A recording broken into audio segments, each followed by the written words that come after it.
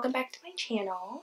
Today we are going to be unboxing my BoxyCharm March BoxyLuxe box. So I actually did my eye makeup already and my eyebrows, but there's going to be some products in here that I want to try out. So we are going to kind of do a first impression try on haul. Alright, so let's open this bad boy up. So I kind of watched the videos already, the unboxing videos, so I already kind of know what I'm getting, but let's kind of dig into it. So the first things first is you get a cute makeup bag. It's rose gold and it looks really nice, has BoxyCharm on the inside here, and looks like it's pretty spacious too. Definitely will be needing to use this when I travel, as I think it can fit everything that I need in here. Alright, so first things first, I was so excited to get this. It's the It Confidence in a Cream. I've heard so many good things about this, and when I saw that I was getting it in my box, I think it's for, you know, such a great deal. So let's go ahead and try this on.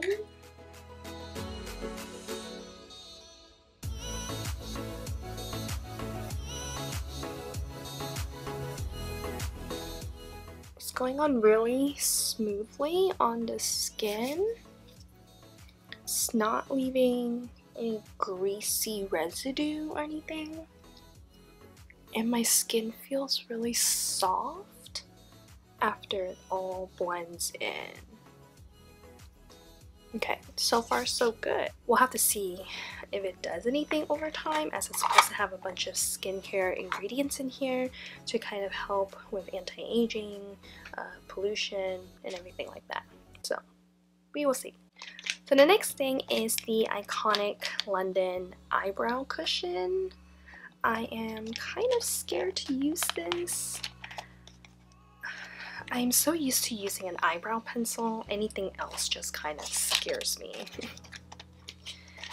But let's go ahead and give it a try, make my eyebrows a little bit more dramatic, and just see what happens. So you open it up and it looks like this. It comes with a spoolie and a brush. And then the cushion is in here. So I'm gonna have to peel it off. Ooh, looks cool. Has two colors in there. This is in a shade medium, so it should be good for my hair color. Let's go ahead and use the brush and a spoolie that they provided. So you just open it up and it becomes longer. I'm gonna go in with a darker shade. It's pretty pigmented, as you can see. And we're gonna go ahead and darken up the outside of my brows. Also, it's not so scary, so bad.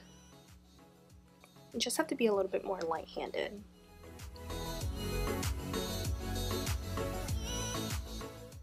I don't know if I like the brush.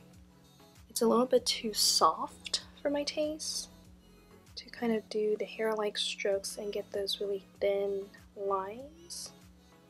And in the front, I feel like the brush is too big to give me those natural brush strokes. But I'm making it work.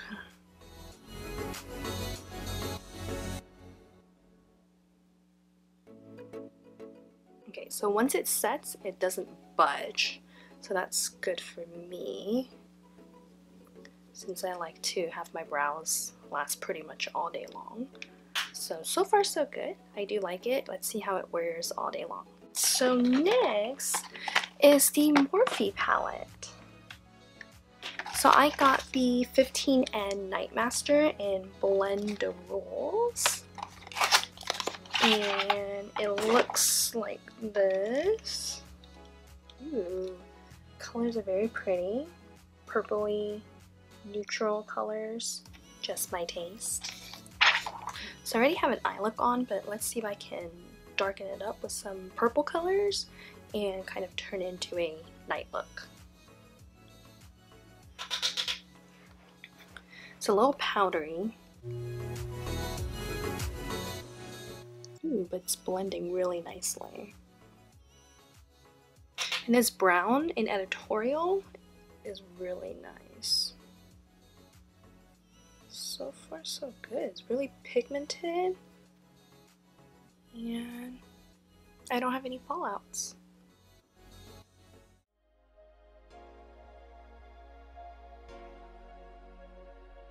Next, I'm going to take a darker brown to deepen up the crease in the outer V. This Vava Voom color, it's more of a red tone brown.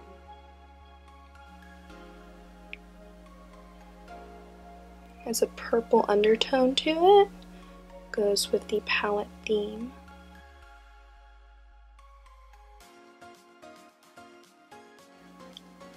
This color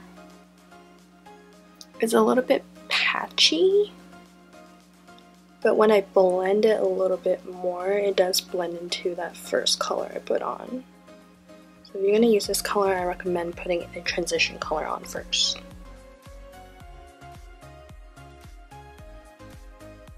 Next, I'm going to go into this deep plum purple color called Excuse Me. It's this shimmery plum color. And deepen up the V shape some more.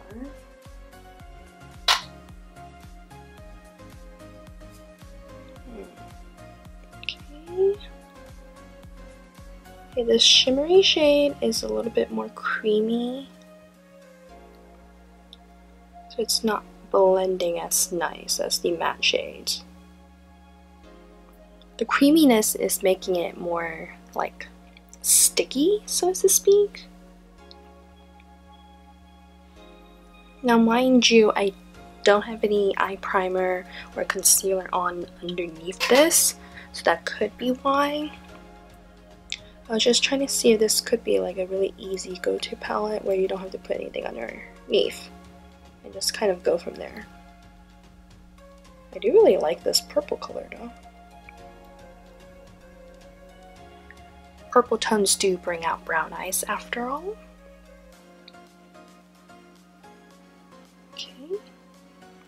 I'm going to blend it with the previous dark brown color. Just make sure it's more seamless. And I'm just going to go in with a lid color. I don't know what to use. I'm going to go in with Unique. This is like my go-to lid color. Yellow, golden toned.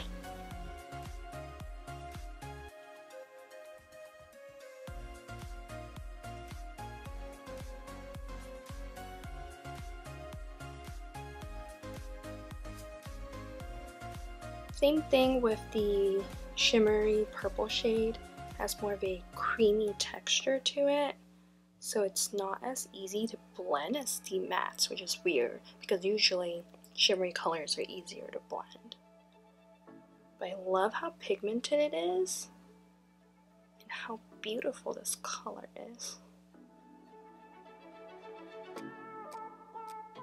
I'm just going to put on my concealer next, and then we'll go ahead and move on to the lower lash line.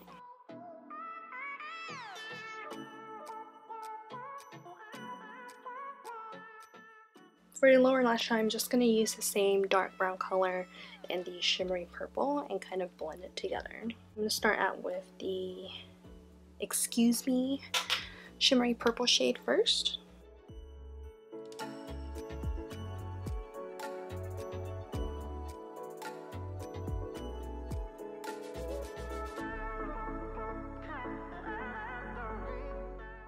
I'm going to take Vava Voom, that red tone dark brown shade, and blend that out.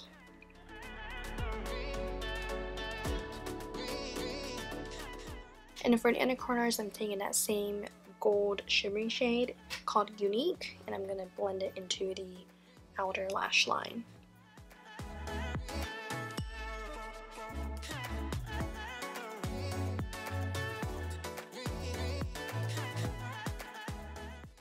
So this is weird. Usually in palettes I really like shimmery shades because they're really easy to work with, but in this palette I'm really loving the matte shades. They're really buttery and just blend so nicely and effortlessly. Last touch, I'm gonna put this matte creamy shade called Custom. I'm just gonna put it under my brow bone.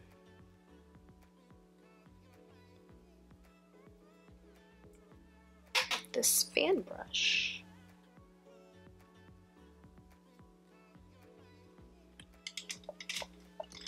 See if I can use another brush. I don't like that.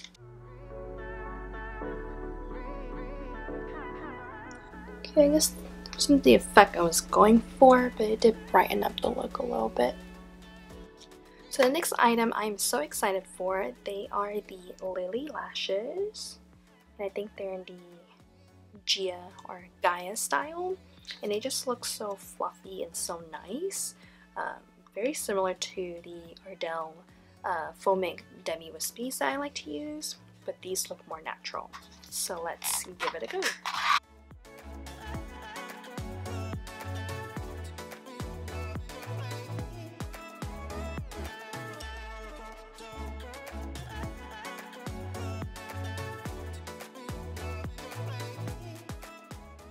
So I do have to say, these lashes are not exactly for the faint of heart. They do have an invisible lash band, but it's such a thicker invisible lash band that I feel like you can't use it without putting eyeliner on. So I'm having a little trouble making it look seamless into my eye look because my eyeliner wasn't as prominent since I put the eyeshadow on.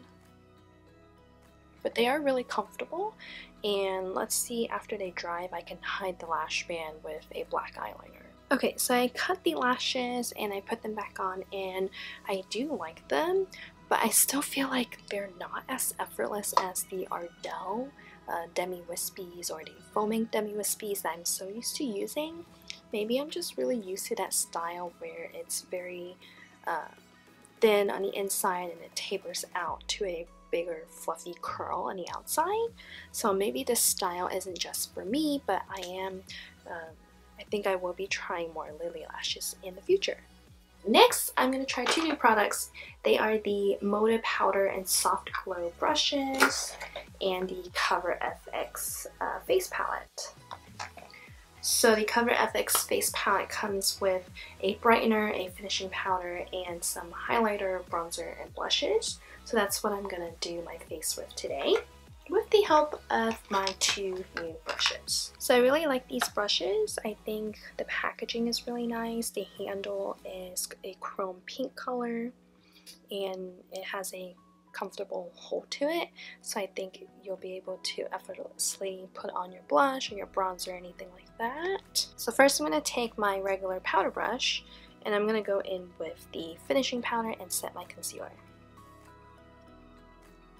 So this finishing powder does have some shimmers in it, but they're very fine shimmers.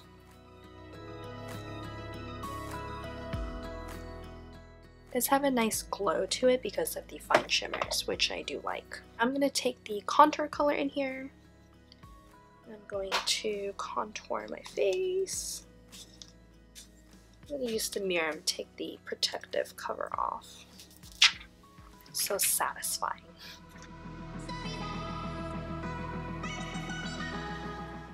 I like this shade for my skin tone.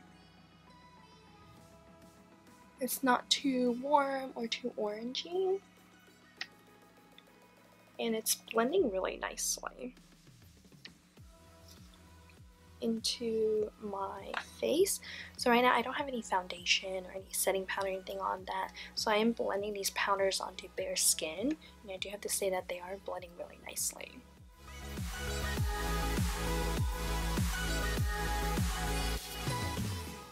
So next, let's try the blush color. Ooh, it is very pigmented. To be light-handed. And then smile.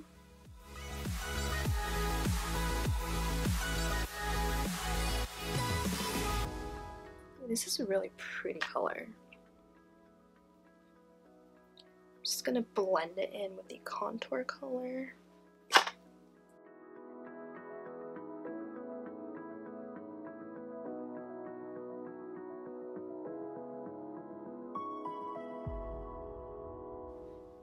Okay, I really like this blush color.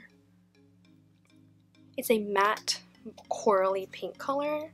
In a pan, it looks a little scary for someone with fair skin like myself, but once you put it on and you blend it, or maybe it's this brush that I'm using, but it blends really nicely into the contour color and into the skin as well. So I'm going to go ahead and take the more pinky tone highlighter on this side to use. Let's see how they go.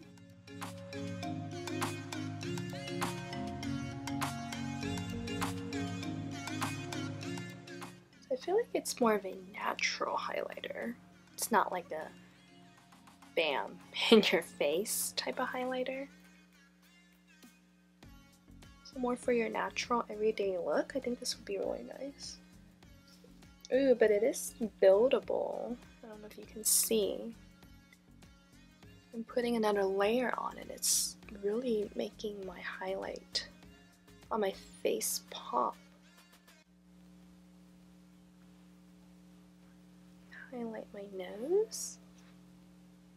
You can see that well. I like it. I do like it.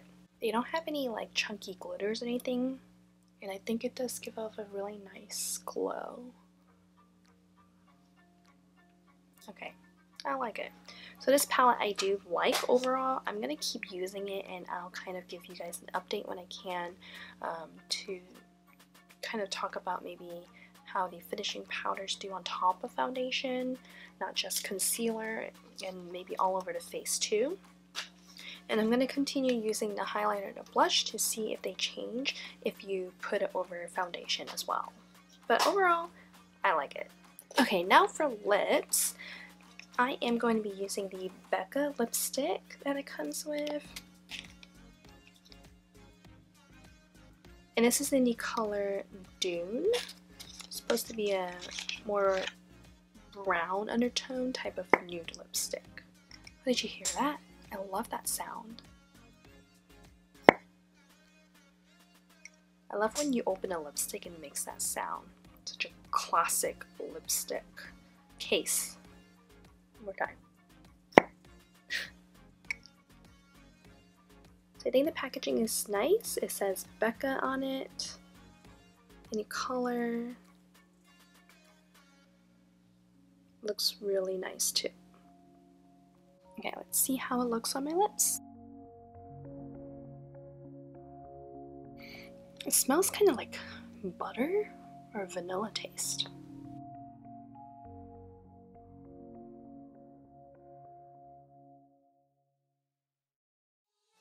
Okay, so it's more corally than I thought it would be.